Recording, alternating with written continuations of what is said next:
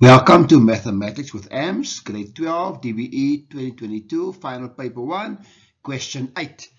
Please don't forget to give me a huge like and to subscribe.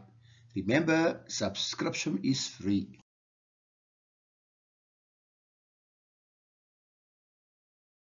Right, question 8, the second question in calculus. So the graph of y equals to the derivative of x equals to mx squared plus nx plus k is drawn. Of course, the derivative of a cubic graph will be a quadratic equation or a parabola. Therefore, the graph looks like a parabola. So the graph passes through the point P, which is negative a third and 0, Q, which is 1 and 0, and R, which is 0 and 1. Determine the values of m, and k. It is further given that if the f of x is minus x cubed plus x squared plus x plus 2, determine the coordinates of the turning points of f. Draw the graph of f. Indicate in your graph the coordinates of the turning points and the intercepts with the axis. Points E and W are two variable points on the derivative and are on the same horizontal line. H is a tangent to the derivative at E. G is a tangent to the derivative of f at W. H and G intersect at D, A and B. Write down the value of A, and secondly, determine the values of B, for which H and G will no longer be a tangent to the derivative of f. Right, so let's look at 8.1. Determine the values of m, and k. So, of course, that is part of the quadratic equation, which is the derivative. And, of course, if the two x-intercepts are given, we use the method m equals, or you can use, say, a or m.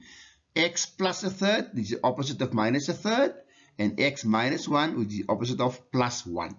Once you've done that, then you substitute point R into the equation, x0 and y1, to find the value of m. Then you reintroduce m minus 3 into the equation, and you remove all your brackets, and you get your answer, negative 3x squared plus 2x plus 1. So therefore, n is 2, and k is 1. Right, so it is further given that the f of x is minus x cubed plus x squared plus x plus 2. Remember, that's not the formula of the cubic function. So you must determine the coordinates of the turning point. Remember, to find turning point, we normally differentiate the equation if you use the grade 12 method. Once you've done the derivative, you let the derivative be 0. And of course, you get your x value. But x is minus 1/3. We know it already. So you just put minus 1/3 into the original equation and you get the corresponding y value, which is 49 over 27 or 1,81. So there you are. The turning point is minus a third or 49 over 27. Then 8.22, now you must draw the graph of f. Indicate on your graph the coordinates of the turning points and the intercepts of the axis. So you look at the solution at 8.22. Then, of course, you need to first factorize. So my suggestion is first get rid of the negative in front. Now, there's different ways of factorizing this cubic graph. You can use whatever method works for you. Then you get x minus 2 as the first bracket. And you get minus x squared minus x minus 1 as another bracket. So please go and do your research and see whatever methods you can use to factorize. Then you get x2, and the second bracket gives you no solution. Then look at the sketch. So you can draw your graph. There's only one x-intercept. So there you are. It's a graph with a negative a value. So it is a function that behaves in that manner.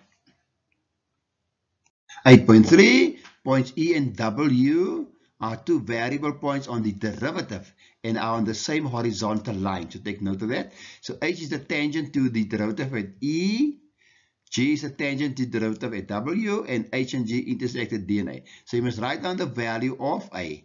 So the best method and easy way to do it is to find the derivative first, which is minus 3x squared plus 2x plus 1.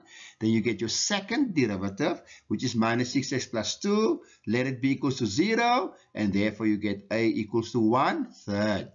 Determine the values of B, for which H and G will no longer be tangents to the derivative, where B will have to be less than 4/3 not to be a tangent.